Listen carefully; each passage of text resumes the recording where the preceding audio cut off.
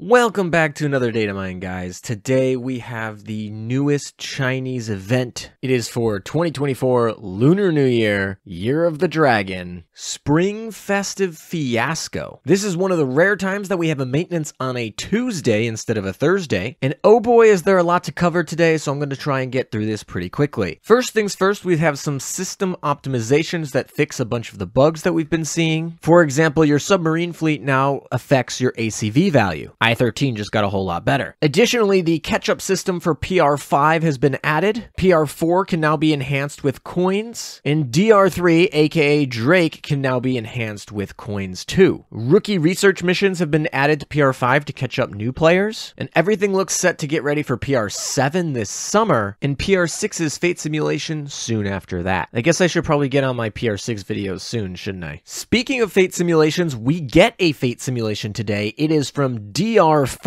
Hakuryuu. Sadly, Azur didn't get anything, but I anticipate her being right around the corner. Hakuryuu will basically see upgrades to 2 skills. Her first skill with her additional special airstrike and lightning barrage will be upgraded. There's not much to say here other than it's going to give her a 78% damage boost on this barrage. So one of the hardest hitting carriers is going to hit even harder. In her other skill, she is now going to get 20% boost to her aviation and hit stat instead of 15%, as well as a 20% boost to anti-air stat. Additionally, these stat boosts are no longer locked to her having Japanese planes. However, you're probably still going to equip her with a Japanese plane, because another addition to this skill is she's going to get 10% slot efficiency for all of her plane slots if you're equipped with an IJN plane. Conveniently, she can also get this buff if you have another IJN ship in your fleet. However, given that you typically want to equip her with a Japanese Tenrai, this is not too much of a restriction. Nothing about these buffs is flashy or cool, but there is a significant amount of damage increase in her barrages. She gets flat stat boosts, she has less restrictions, and her slot efficiencies go up. The amount of DPS that she's able to produce now is much higher than she had prior to the Fate Simulation. Simple, but very powerful. Starting off with a bang. Also, the last thing about the PR system, the prototype shop is going to be updated. The UR light cruiser gun from PR5, aka the Plymouth gun, is now going to be permanently available there. This should give a lot of players access to multiple copies of this, or their first copy if they don't have one already. With this update, the prototype shop is also going to include PR6 prints, as well as the metal shop too. So if you haven't already finished all of your PR6 ships yet, you should be able to do that pretty quickly if you're staying on top of actively playing. A lot of those updates will be coming on February 1st instead of today, although they are in the data mine to be rolled over automatically when we hit that date. Another example of this is the update to the Extreme Challenge mode. This month we're going to have Aquarius, whose boss will be Newcastle. She is a light armor, light cruiser. We are just cruising along on these challenge modes. Pretty soon we'll actually be back to June when these all started last year, so I'm interested to see if they'll actually start wrapping or not. Another thing that rolls over automatically on February 1st is going to be the cruise missions. Our new meta ship for this season is going to be Kimberly META, so let's take a look at her. Kimberly herself is a pretty weak destroyer, and Kimberly META has similar stats to her, although she's kind of gone more aggro. She gives up some of her EHP values to get more damage through her firepower and torpedo stats, although none of her stats are particularly that good, so let's look at the skills. Skill number 1 gives her plus 15% firepower and torpedo stat and a 70% chance to proc a barrage every 20 seconds. It will also reduce her current torpedo weapon reload time by 5 seconds. Nothing in here is all that special. The weapon reload time reduction is kind of cool, although given that it's coming at the 20-second mark, it could be very easy to not fully maximize this ability, given that she probably is going to be reloading from her preloaded right around that mark anyway. You could argue that she could take a slower, more powerful torpedo, but it doesn't guarantee that she's going to get the reduction, because it has a chance of proccing 70%. Skill number 2, every ship killed by this ship is buffing her 4% hit stat, max is 5 stacks, so that's a 20% boost to her hit stat. Okay, you have to kill things though, so really only effective in mobs. When a torpedo weapon is reloaded, every enemy on the field grants her a 10% crit rate. That can stack 5 times, so that's 50% crit rate. That's actually one of the highest crit rate buffs ever. It only lasts for 12 seconds though. It's very cool, but it takes a while to get going, I guess. I don't know. The fact that she can crit like 50% right every time that she's going to get her torps is kind of cool, but she's just not good enough torp-wise. Like, I see what they were trying to do here by giving her all these hit stats and giving her their weapon reduction on her torp and then giving her a bunch of crit rate, but it's just not going to be enough. I mean, theoretically, she should be critting a ton off of her torpedoes. My first impression of her is that she is a collection-only ship. Although now watch the comments come in and say that she is amazing because of her impressive crit rate and she can do all these things. I don't know, but I would say she's collection only. I'm not too excited about her personally. So with this update is majorly a Lunar New Year event. There are a ton of festivities around this. If you've been missing any of the Chinese ships of late, there are plenty of ways to get many of the old ones. A lot of their events are rerunning, as well as their skins and all those things, so there'll be tons to do. One of the more important mini events that's coming back is the Manju Resort, which is going to give you red envelopes, which is free gems. So that's exciting. That's pretty standard. I'm happy to see that that's coming back. As with most events, this event will bring us a new dorm theme, as well as a bunch of new skins for all the new ships and a couple other ones, as well as the rental skins to try them out. The event itself is going to be more like a raid event where you will do commissions to earn tickets, and you can use those tickets to get into the reward sorties, such as the EX difficulty. The accumulation of points here are going to give you exclusive items. So let's talk about those equipments here. The first equipment is an elite auxiliary equipment, Huan Ch'ang's fishing rod. Obviously a nod at the new battle cruiser that we have yet to go over. However, it's a pretty basic auxiliary item that gives hit stat and firepower, although at levels much lower than the current best in slot equipments for these slots. Like a Fumo radar is better and can be equipped on frontliners as well. Skill-wise, when it's equipped by Huan Ch'ang, 15 seconds after the start of the battle, she fires a non-damaging shell that generates a zone that lasts for 10 seconds, and enemies in this zone take 5% more damage. Honestly, this looks like collection tier only. If it's not going on Huan Ch'ang, it doesn't go on anything, because it's just straight worse stat-wise than a bunch of other options. Unless Huan Ch'ang gets an increased boost from equipping this item, I don't foresee this being used anywhere. Not even on its namesake ship. Next up, we have a new rocket missile, the SY-1A.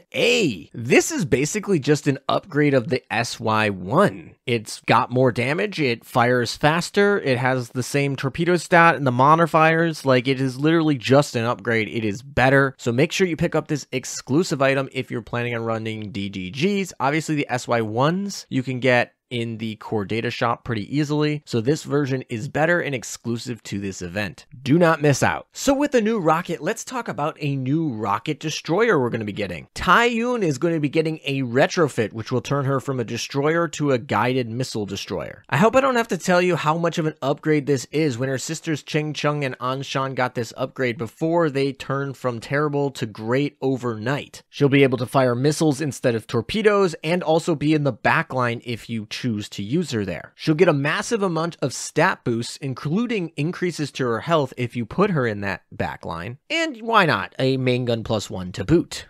Typically, you're going to put her in the front line unless you're trying to run something memey with destroyers in the back, which is kind of fun, actually. Missiles are preloaded. Tai Yuan retrofit is going to get a new skill as well as an upgrade to her old skill. Her old skill upgrade is pretty lame. It just increases her torpedo stat by 25% in addition to the other stat boost she was going to get, but she still has to be in a fleet with 6 ships to get this, and it doesn't buff anyone else. Her sisters Anshan and Cheng Chung have much better buffing skills here, although she'll be able to easily self-buff, and she'll get the buffs from her sisters if you put them together. Her second skill is a variant of the missile destroyer skill that her 2 sisters have, which gives her a missile strike charge, as well as a reduction in the burn that she's going to take, and she's going to have a special barrage that triggers every 15 seconds, and she is going to give a shield to the Vanguard ship that can block 6 bullets or lasts 6 seconds. And if that were it, I would probably be out here saying that Tai Yuan retrofit is the weakest of the 3 guided missile destroyers we have so far, but that is not it. Her barrage is cracked. It's aimed, it's piercing, has shrapnel, and ignores shields. It's actually very good, and she's going to be a pretty powerful ship. With guided missile destroyers, I always have this urge to put them in the backline because I think it's so funny to put a destroyer in the backline, but she obviously needs to sit in the front line. She got a good retrofit. I'm happy. Snake Girl is good. She is not the only retrofit we have today. Chen Hai is also getting a retrofit. In addition to some much needed stat boosts, she is going to to no longer be locked to seaplanes. Oh my gosh, that is so helpful. Seaplanes are awful. In her first slot, she's going to have to equip fighters instead. They are still much better than seaplanes, and with the rocket fighters and stuff, they're not terrible. And in her second slot, she can equip any plane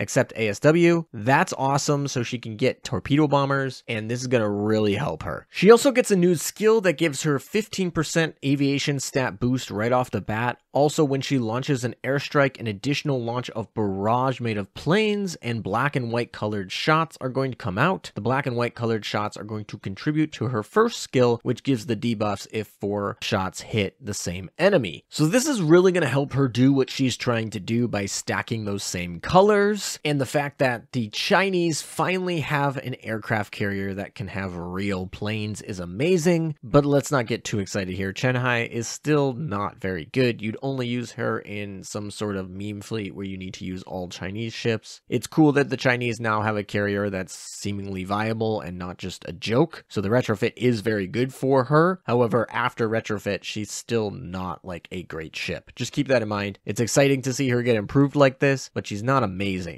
Alright, this far into the video, and we haven't even gotten into the event ships yet. We've already reviewed 4 ships, and none of them have been part of the specific event, so let's talk about the event ships specifically. 4 of them are going to be in the gacha, and 1 of them is going to be in her own mini-event. So let's talk about the one in the mini-event first. Fei Yuen is an elite destroyer, one of many during this event, that will be coming from basically just logging in. That's all you're going to have to do to get her. Stat-wise, she is awful, although that is to be expected as a Chinese elite destroyer. Her actual efficiencies aren't terrible, they're alright. Skill number 1, 10 seconds after the battle starts and every 15 seconds after that, she embarks on an adventure. The adventure ends after 5 seconds. A teammate will be selected to randomly receive a buff for 8 seconds and an enemy will receive a debuff for the same amount of time.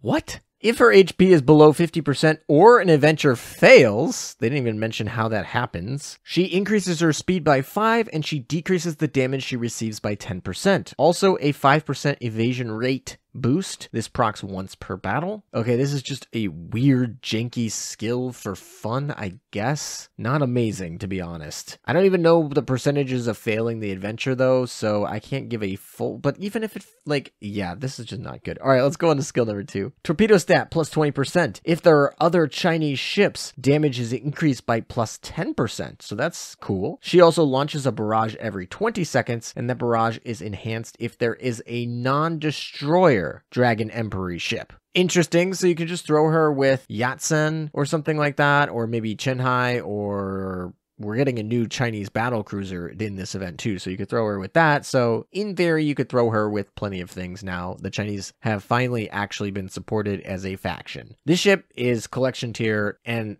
I expect it to be. It's an elite destroyer that you get for free by logging in. It's trash. All right, we're finally on to the gacha. We'll start with the first and only SR of this event, Huan Ch'ang. And stat-wise, she leaves a lot to be desired. Across the board, she has low health, low firepower, bad efficiencies. Like, she is a terrible battle cruiser from a stat perspective. So let's see if her skills do anything to make up for that. The Chinese are pretty good at doing that. Skill number 1, at the start of the battle, assess the situation and provide instructions to either vanguards or main fleets? What? Okay, so apparently when the battle starts, you're going to randomly select either the Vanguard or the main fleet to buff. You don't get to choose, it just happens. Theoretically, it's 50-50, but I don't know at this point in time yet. So, if she selects the Vanguard, she randomly procs one of the random effects below. Like, what is with all this randomness? Holy crap. The first variant buffs your Vanguard fleet by 8% for their firepower, torpedo, and reload stat. The second buff that you could get is that they take 10% less damage instead. If she picks the main fleet at the start of the battle, then she randomly picks one of these effects. The main fleet gets 8% boost to their firepower, aviation, and hit stat, or the main fleet gets 10% boost to their anti-air stat and take 8% less damage. So let's start by saying the obvious. All of these skills are good. They are not locked to the Chinese. You can use them with any faction. They're all good. They're like very good to have. They're good stats to be boosting. They're at good levels, but they're so random. You can't a plan around it at all. And I think that's probably why they did it. So you can't really use this ship for any sort of buffing as a support character because you don't know if you're going to get the buff you need. There's just so much RNG associated with this skill. And it's not even like that you get a bad option. All of them are decent options, but it might not be the option that you need at the time. Skill number 2, she gets plus 10% reload stat. That's not very big. She also ignores the no ammo debuff. That's cool. So there's another ship that can do that, and that can be important in certain places. Also, there's a 70% chance to proc a barrage every 15 seconds. If there are other Chinese ships in the fleet, the barrage chance is 100%. So this ship is probably not going to see much play outside of the Chinese faction itself. It does have some interesting things like the fact that its first skill can buff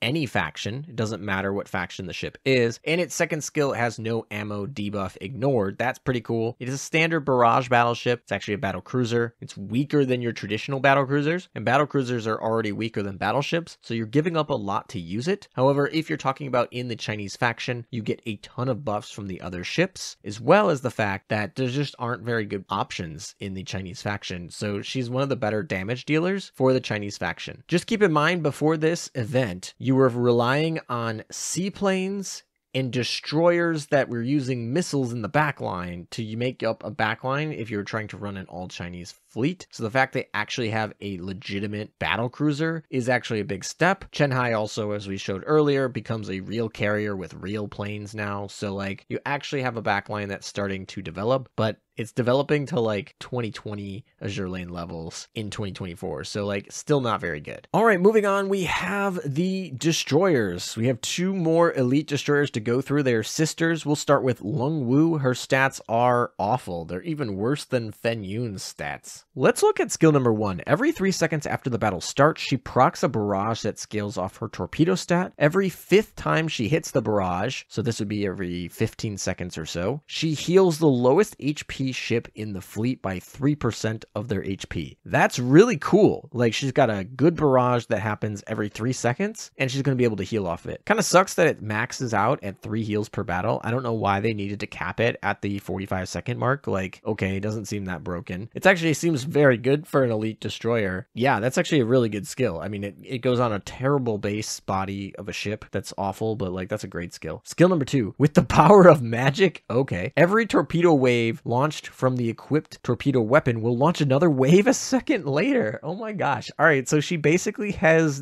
double loaded torpedoes every time, and it should be there at the beginning. So she'll have a preloaded torpedo. So she fires twice the preloaded, and then she fires twice every time she reloads. So she basically gets 2 waves of torpedoes every time. That's amazing. Her torpedo stat and evasion stat go up 15%, and she takes 30% less damage. Like, what is this skill? This skill is crazy. If this skill was on any SR ship with, 400 torpedo stat, this would be amazing. This is on an elite ship with 250 torpedo stat. Oh my gosh. This is just comical. Like, she is so bad stat wise. Like, we're talking like 2019 levels, power levels Azur Lane. And then the skills are just bonkers, like crazy good. Yeah, I don't know. This is interesting. I just want to use it because it's hilarious. I don't think it's going to be fantastic, but it's just hilarious how good those skills are. And it potentially makes her viable to use in certain situations, but she's not going to be best in slot. Don't take this the wrong way, but it's really fun just how good her skills are. All right, let's move on to the next elite destroyer, her sister Hu Hen, who literally copy paste all of the stats. They are identical. All right, moving on to the skill. She launches a barrage every second? What?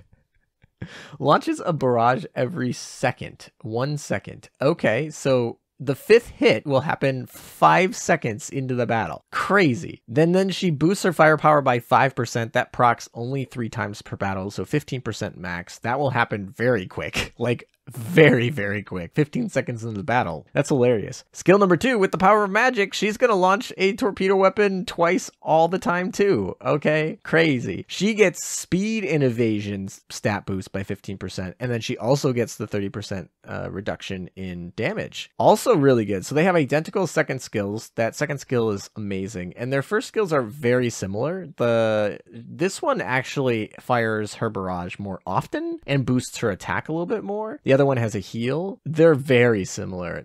These two together would be hilarious. They'll just be throwing barrages all over the place. Like, you'll just be procking constantly. Like, I just can only imagine the battle where the name of the skill pops up when the skill procs. It'll be like every second for the one and the other one would be every 3 seconds. It'll be just all over the place. Crazy. I don't know. These are kind of exciting elite destroyers, both of them. It's probably the longest I've talked about elite destroyer in a data mine for a while. They're cool. They're exciting. I like them a lot. They're not particularly going to be amazing because anytime you're coming in with 88 firepower and 250 torpedo stat and less than 2,000 health, you're going to be struggling, but those skills are really good. So I don't know. These are fun.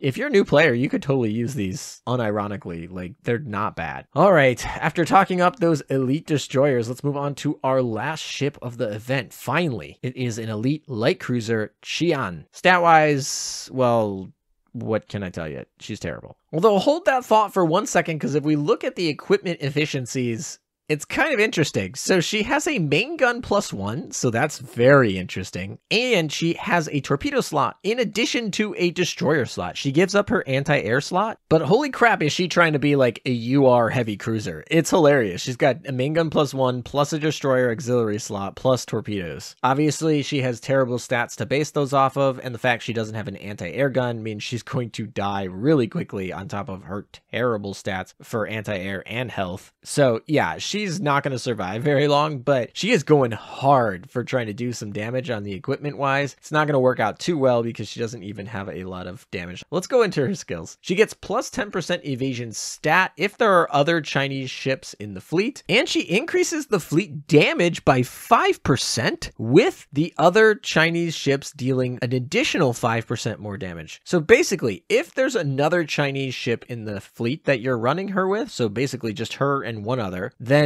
all of your fleet, regardless of their faction, is going to get 5% damage buff, and she and all of the other Chinese ships are going to get a 10% damage buff. This is a very interesting universal buff. She's not going to survive very long to make this amazing, but just keep in mind, this is a 5% universal damage buff by just putting her in the fleet with another Chinese ship, which shouldn't be too hard to bring. Those missile destroyers are not bad. All right, skill number 2, 50% chance to proc every 8 seconds. Firepower and torpedo stat are increased by 10% if the barrage fails to proc. So basically, half the time she has a barrage, half the time she gets a stat boost. She can only get those stat boosts 3 times, so that's a 30% max stack buff. If her HP falls below 30%, she heals herself by 10%, so that's basically kind of her zombie skill. She also generates a 10% HP shield that lasts for 15 seconds, and this procs once per battle. Okay, she's bad. I mean, she's kind of fun. She's really trying to be like a UR heavy cruiser. She's not doing a good job at it, but she's trying, and it's hilarious. And the fact that she has a damage buff for the whole fleet, regardless of the faction, like she can buff Hakuryuu, she can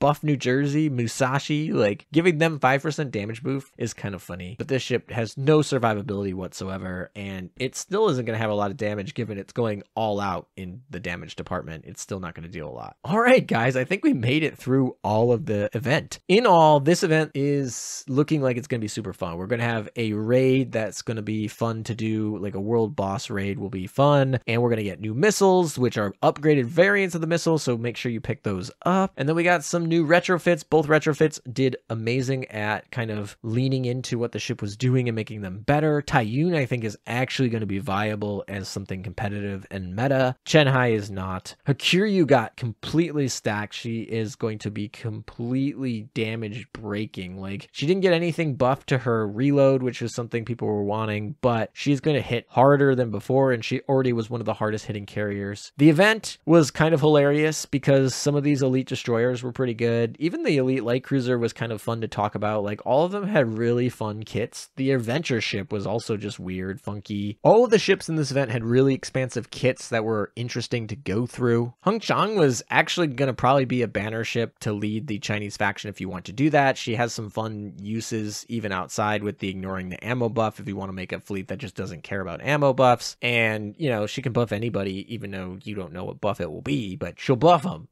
That'll be the case. I don't know. This is a fun event. I think it really wraps up the Chinese faction as something that is something viable. You can actually just play a Chinese faction now. You have the ships to do it. There are backliners now. It's not just like joking with missile destroyers and a seaplane. You actually have a carrier that can do things now. You have a battlecruiser that can do things now. You have 3 missile destroyers, so you can throw one in the back and not be giving up a bunch of DPS in the front. There's still Yatsen. Yatsen is one of the busted ships ever created, and they have things going going on for them. So if you want to run Chinese faction ships, you can kind of do that. They do still struggle with anti-air, which, you know, if you're trying to run World 15 is going to be a struggle, but there's a lot of things you can do with that. This event is interesting. It certainly is not like a UR event, and by no means did anyone anticipate us to get like meta defining or meta breaking ships in this event. I think people would have been angry if we did get those, but I think it'll be super fun. We're gonna get free gems. We're gonna celebrate Lunar New Year. It's gonna be a great time. I'm excited. I always like these events. I know they're not the most popular out there. This video will probably not get a ton of views compared to other data mine videos, but that's fine. I'm gonna enjoy myself. I'm gonna have a nice, fun, relaxed event here. Nothing too stressful. Just gonna pick up our missiles, retrofit the people we want, sweep the banner, and move on. And we'll have a UR event probably next month or in 2 months or something like that. But I'm really excited. I'm happy with this event. I have nothing really to complain about. I still can't get over the fact about the elite destroyers. They're like hilarious to me. There's a lot of things about this event that I actually just really enjoyed. Hakuryuu fans got a really good buff. She's probably the biggest winner of this event or this update. Like Hakuryuu got really buffed, and Tai Yuan also did too. So Tai Yuan and Hakuryuu definitely the winners of this event. And I'm excited to try the new challenge mode Aquarius as well. So we'll have that. That's going to happen on February 1st. Anyway, I'll stop rambling because this is a long video. Thank you guys for watching. I super appreciate it. It's going to be 2 videos this week that I made. Wow, we're ahead of schedule. Thank you guys for watching. I super appreciate it. Take care, and until next time,